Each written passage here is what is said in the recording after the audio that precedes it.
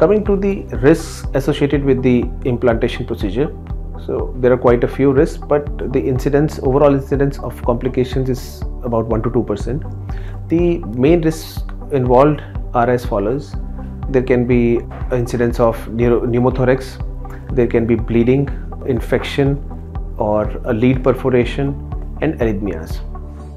Out of all these complications, device infection is the most significant and most dreaded complication. It can lead to extension of infection in other parts of the heart. It can lead to endocarditis, and the treatment for this is to take out the infected device, treat the pocket infection, and after that reimplant the device on the other side.